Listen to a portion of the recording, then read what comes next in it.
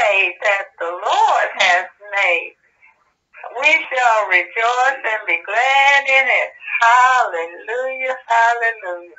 To God be the glory for all the good things he's done in our lives. Hallelujah, praise the Lord. Love you. I don't mind at all. Praise God. Let us pray. Father in heaven, Lord, you are worthy to be praised, honored, and glorified. And we just thank you for who you are, dear Father. We thank you, Jesus, for being that lovely Son of God who made a way possible for all of mankind to have an intimate relationship with the Father. Dear Jesus, you are our Lord. You are our Savior. You are our King. And thank you for being that perfect example, dear Jesus. Thank you for caring enough about us that you left all of those treasures in heaven that we can't even fathom, but you left all of that to come to this world and to make that way. And as often is said, that impossible way. Without you, it wasn't impossible. Now it has been made possible, and we just thank you, dear Jesus, in your precious name. Dear Holy Spirit that is in us, continue to influence us in a spiritually positive way. Continue to help us to renew our minds daily and throughout the day so that we can walk according to the Spirit and not according to the flesh. Yes. Lord, it's challenging. You know it. You see what's happening in our world today, not just here in the United States, but all across this creation. But Lord, we know that for those of us that have faith and endure and keep that stamina, that there is a reward. And we just thank you, dear Father, for that hope that you've given us in your Son, Jesus. Jesus, thank you for the shed blood. Yes. That was poured out, that has made us clean. Yes.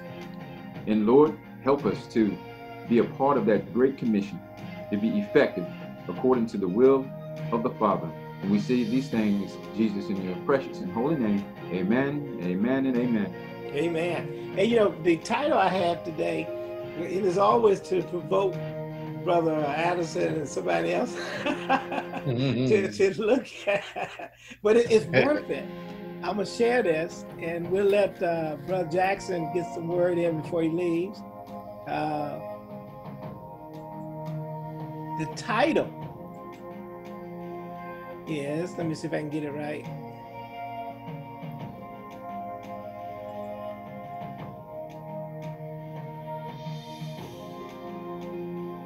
Is it sharing, Brother Jackson? You see the slides? Yes, it is. Okay. Let me get this one right away. The title is called, Brother Addison and Brother Jackson, the title is called, We Are Transforming into His Dear Son's Image Instead of the Devil's Children. Mm-hmm. The point is that we talked earlier about the atrocities we're seeing in the legal system, atrocities that occurred even in history with like the Roman Empire. That's the children of the devil as far as conforming to his will, you know, conforming to the world system. Yeah. But there is a responsibility of the church to live according to God's way and not conform to the way of the world. And it's so tempting sometimes because of atrocities to really try to do the same thing they did, or try to hate, opposed to, you know, saying, look, we're not going to respond the same way, but we're gonna respond, Brother Addison. It's just how we respond, and respond in love. So did we read it 1 Peter chapter 2, and make sure I got the right beginning. 1 second. Okay. 1 second. Let me check something. I'll make sure I got it right. Okay. There.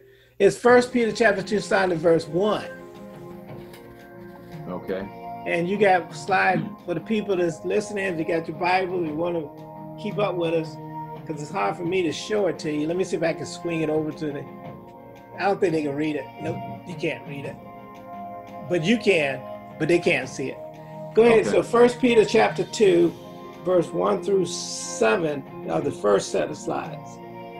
Amen. Wherefore, laying aside all malice and all guile and hypocrisies and envies and all evil speakings, as newborn babes, desire the sincere milk of the word, that ye may grow thereby. If so be ye have tasted that the Lord is gracious, to whom coming as unto a living stone, disallowed indeed of men, but chosen of God and precious. Ye also, as lively stones, are built upon a spiritual house and holy priesthood, to offer up spiritual sacrifices acceptable to God by Jesus Christ. Wherefore also it is contained in the scripture, Behold, I lay in Zion a chief cornerstone, elect, precious, and he that believeth on him shall not be confounded.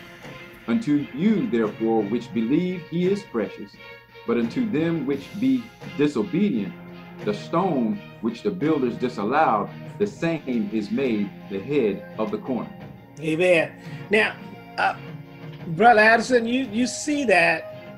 If you want to comment on that first, or you want to chew on that for a second?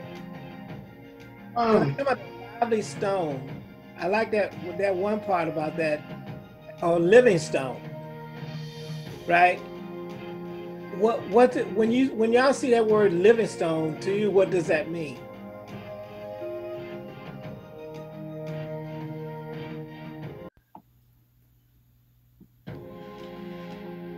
Well, the living stone, you know, Jesus being the, you know, that cornerstone, and that I guess when we say that something is alive, yes, sir, something that is, he moves, he has effect, he has inspiration on us, and the fact that he's a stone, that's, you know, that metaphor that we use to say that something is not just concentrated, but, you know, how we all kind of look at something that is steadfast and that you can stand on. Yes. And that in the time of a challenge, you know, it's there, you know that's you got that stability. Yes. And so Jesus being that living stone, we know that irregardless as to what's happening in society, come on, and with us personally, that if we are standing upon him, yes, that we should be able to handle, even when we get confused. And you know that in the scripture there, we talk about being confounded, even when we get confused, because we're going to see things in a worldly way. That's, you know, we're still in our flesh and bones. But when we decide to get back into the faith, when we try to look at things spiritually, we get that discernment that can only come from the revelation. You know, when we go back to when Jesus asked the disciples, who you know, you say that I am, and then finally Peter said, you know, you are the Christ, the Messiah. Yes. Again, Jesus stated, man didn't tell you that. That was the Spirit. And that's kind of how I think we need to be when it comes to, you know, Christ as that living stone. The revelations that we get from the Spirit, the revelation that we get from knowing Christ intimately, knowing the Father intimately, we're going to see things differently. Yes. You know, another thing too I wanted to throw there is that he's the chief cornerstone, which means there's other stones, and those stones are you. We are the living stones as well. Because remember what it said when Peter got that revelation, Brother Addison, and it says, flesh and blood did not reveal that to you, but my Father in heaven. And now I'm going to call you, Simon, Peter, because you're now a small rock.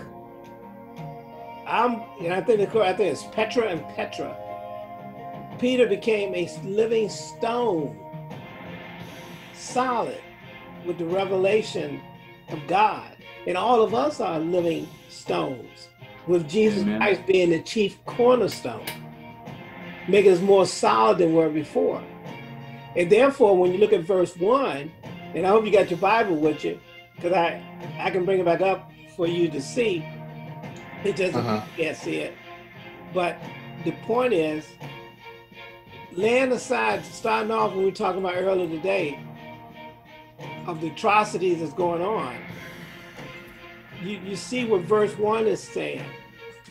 Wherefore laying aside, verse 1, all malice and all guile and hypocrisies and envies and all evil speaking, as newborn babe desire the sincere milk of the word, that you may grow thereby. If so be that you have tasted that the Lord is gracious, right? Amen. Amen. And you know, for him being gracious, he also wants us to be gracious. And I'm saying is that I think that hey Chris, I think the whole point of it is that as we move forward, is that we address atrocities, we address injustice, but we don't become what we hate. We become defenders of trying to change things, but not with the malice that goes with it. Does that make sense? Well, I think that this is likened unto Jesus is the head and we are the body. Yes, sir. I think that, you know, in relations to Christ being the chief cornerstone, also that we are likened to a living stone. Yes, sir. You know, that's a solid yes. substance, but because it is alive, yes, that it can therefore have knowledge, yes, and grow spiritual. Yes. So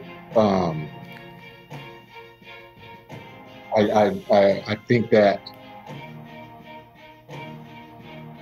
is the process of laying aside, yes, sir, yes, malice, right, guile, yeah, hypocrisies, envies, you know, and evil speaking.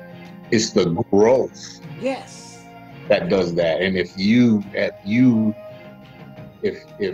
your life is in such a way prior to coming into this body, come on, into this house, that you find that now that you have been engrafted in, or that you have been built as a part of this house, and you see that it's good, come on now, then your desire to grow, yes, will reduce these things, yes, that we are to lay aside. Exactly. Only God's word that can do. We cannot do it in and of ourselves. That it is impossible. We are infallible outside of Christ. But Christ, you know what? One of the through us, is Go what ahead. allows us to make these things so.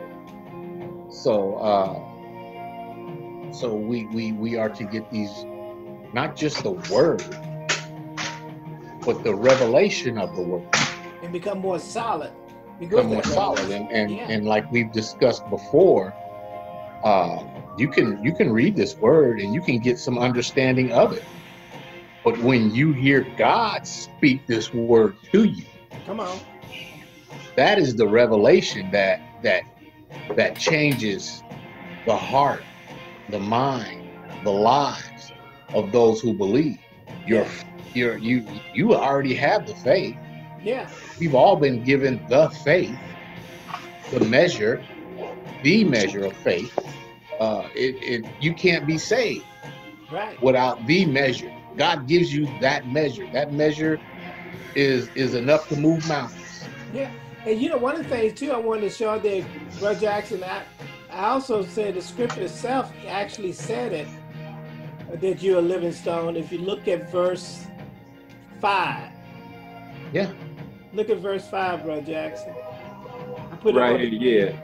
Okay, yeah, I was looking at my Bible as well, but verse 5, I'll repeat it since you brought it up. Ye also, as lively stones, are built up a spiritual house, a holy priesthood,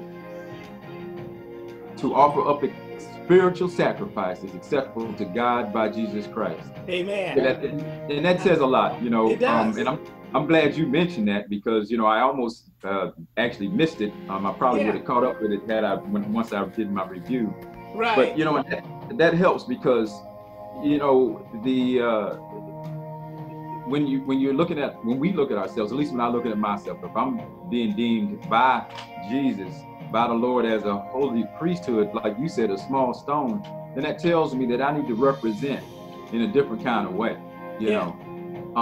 And I'm gonna be honest with you, I'm like most folks, you know, my flesh, you know, does one thing, and you guys know I'm kind of new on Facebook, and so I'm looking at some of these comments that are on Facebook and stuff, and I'm like, wow, you know, some of these you know, quote unquote church folk, but they come back hard, you know, and they do. And I said, you know, that can't be from the Spirit. And I get it. I really do get it, which is one reason why I don't comment a lot, you know. Yeah.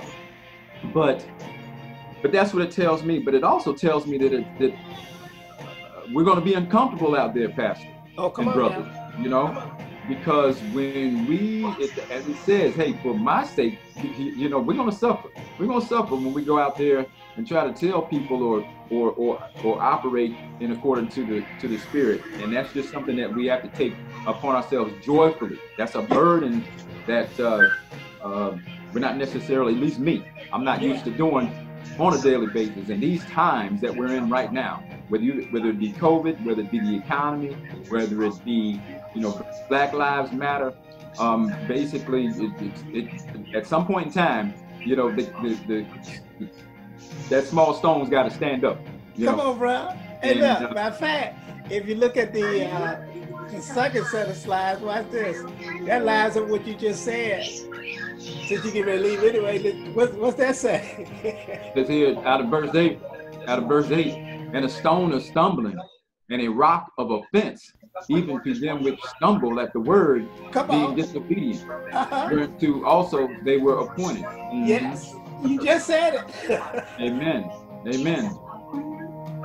But ye are a chosen generation, and this is what you like to say all the time, a royal priesthood. Come on now. A holy nation. Come on. A peculiar people. Woo-hoo. That we should show forth the praises of him, Lord Jesus, who hath called you out of darkness into his marvelous light. Yes.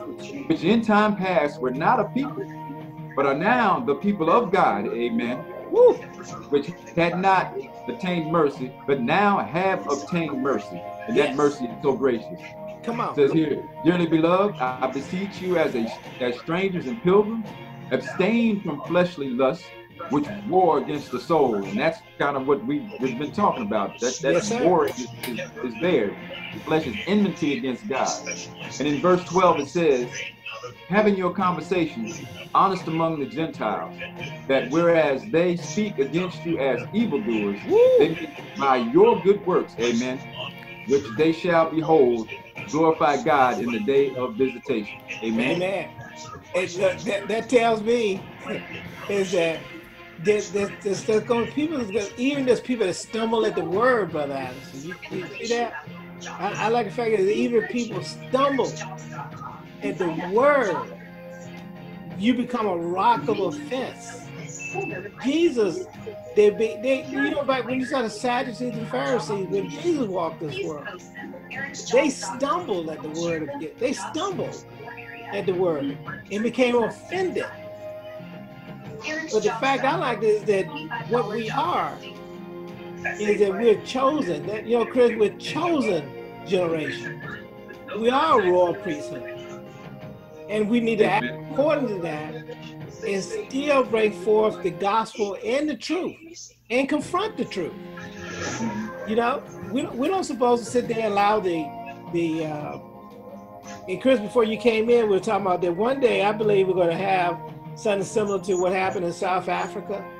I guess it's called a reconciliation board. Is that what happened in South Africa? What was that thing they had?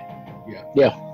Well, they brought the people who committed offense against them, and they were able to speak what offense that was acted against them to the person who did it. Right. You know, and the person would apologize or whatever or not. You know, say I don't remember. You know, but I apologize. Yeah. That is a healing process, even if the person does not accept the fact that they actually committed the atrocity. The healing for the person who received the atrocities is there. Yes.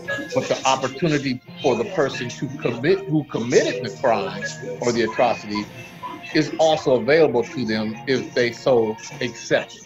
Right. Right. You know, and I think that was an awesome form of healing for those people. You know, that they just forgave them. As long as they acknowledged that they, you know, that it was there, or at least heard it. Yeah.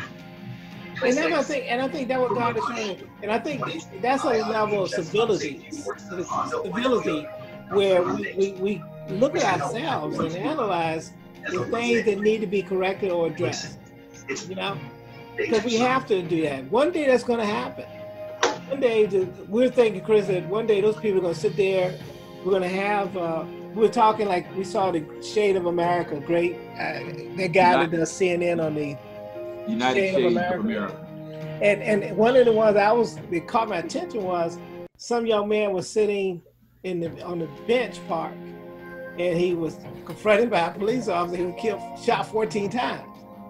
The reconciliation piece, I don't know what reconciliation, but the addressing was, when was that person a threat to your life, Chris?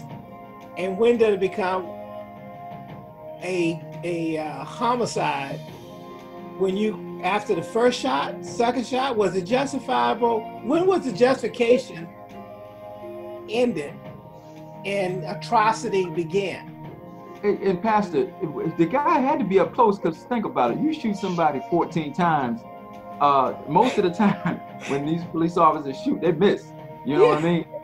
So if you shoot somebody 14 times, you got to be up on them. Something is wrong. I mean, that's personal. I mean, even in the movies, we see people may shoot somebody 2 or 3 times, right, Chris?